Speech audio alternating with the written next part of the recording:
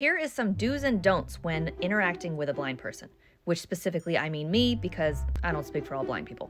Do say things. Say all the things. If you're opening the door for me, say, hey, I'll open the door for you. If you're pulling out a chair for me, say, hey, I'm gonna pull out the chair for you. Say all the things. It's helpful. I like it. Don't tell me I did a good job when I did something really simple. It's kind of patronizing. Do say my name. Say my name, say my name. Say my name when you're trying to talk to me. Easy peasy. I will also answer to Madam Blind Lady. Don't grab or pull me or shove things into my hands. I hate that. It's very disorienting. Do talk to me like you would talk to anybody. Don't try to change your language. You can ask me if I've seen that movie. It's okay. I know what you mean. Because I like to say I read a book even though I listened to the audiobook, but I still say I read the book. Don't ask me if I want to touch your face. This is for a select few people. You know who you are. It's weird. I don't want to touch your face. Or your ears.